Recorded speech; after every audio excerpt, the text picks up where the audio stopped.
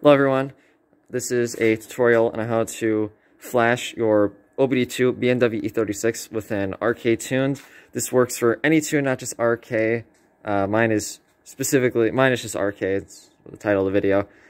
I'm just going to show you how to put it into right mode. So I have my tune, I'm ready to flash it.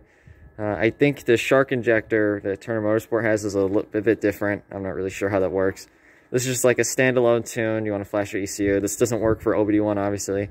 OBD2 MS41 ECU, so any M52 or S52 motor is what this applies for.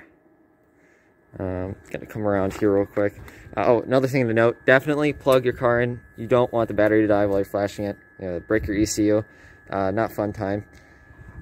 So what most tuners do, RK tells you to do this, is you pop this connector off. It's really easy. It's like a clip here, pulls up, and then they have you connect pin 14 and 18 under here, which you can do, and it does work, but it's a bit more permanent than I would like.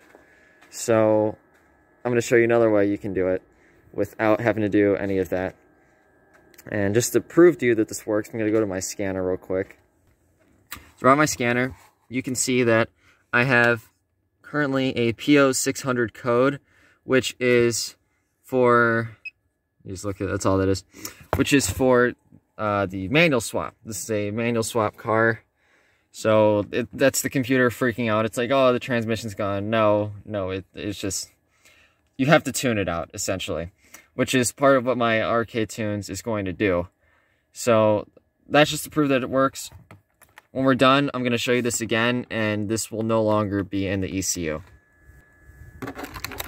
So to start off, get yourself some wire. I just have standard 16 gauge wire. I have a lot of it because I'm going to use it for something later. But you don't need nearly this much. This is just what I found at Home Depot. It was like $5. And I'm going to show you what you're going to do with this. Okay, so in this connector, you have to connect pins 14 to 18 and pins 2 to 17. This looks a little messy. I'm going to fix it, but that's the general idea. And you need to make sure that these stay in the whole time the ECU is flashing. Otherwise, it just won't work.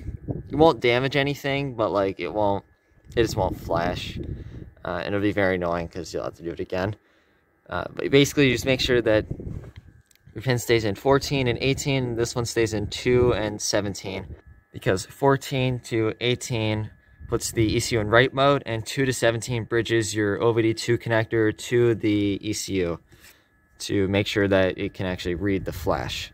So now I'm going to go flash it, and then I'm going to prove to you that this does work. Alright, so this is going to be pretty hard to see, but as you can tell, I haven't closed the lid. If normally on the RK Tunes flasher, if you hit ECU data down here, and the lid is open, you won't get numbers here like you're supposed to. So I got the numbers here. Now I have to come here and grab my file. Get my file loaded up here, and now we are going to write it.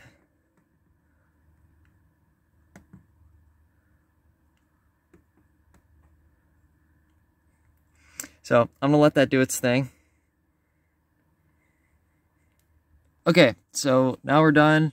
I did the ignition stuff to tell you to do that in the instructions. So the computer should be flashed, and just to prove to you that I left the thing in, show you. That's all still over there, you can see it. I'm gonna go back to my OBD2 scanner, and I'm gonna show you that the code is now gone. It's flashed. Okay, real quick, before we do that, you might notice it is a new day. The reason for that is because I actually flashed my ECU, and it got flashed with RK Tunes, but I couldn't prove it to you because RK Tunes forgot to put the manual swap code delete on the file.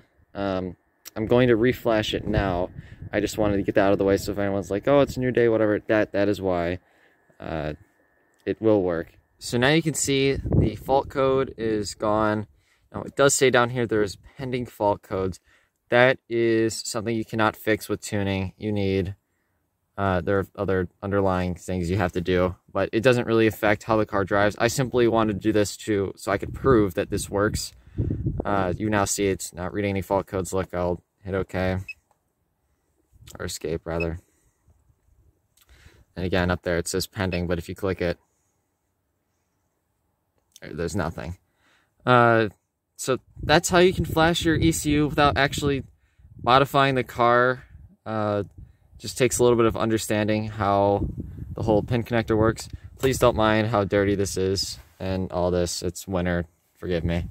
Again, if you have a manual swap car, transmission warning light up here, it's not going to fix any of that. You simply are just going to have to do a little more research. I think it's the ECU or maybe the wiring harness. Not 100% sure, but it's one of those two. I just wanted to prove to you guys that this worked.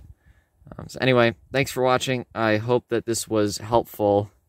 If it was, like, comments. I have a couple other little maybe DIYs I want to do. I didn't feel like this was something that anyone had really talked about, so I felt like a video would have been helpful to a lot of people. So I'm going to recap real quick. All right, so to recap step by step, you have your tune, plug your car in, so the battery doesn't die, break your ECU, connect pins 2, 17, 14, and 18, so that your ECU can be written over, load up your tuning software, and flash the car. That's all there is to it. Thanks for watching, and hope you guys enjoyed that and it was helpful. All right, thanks.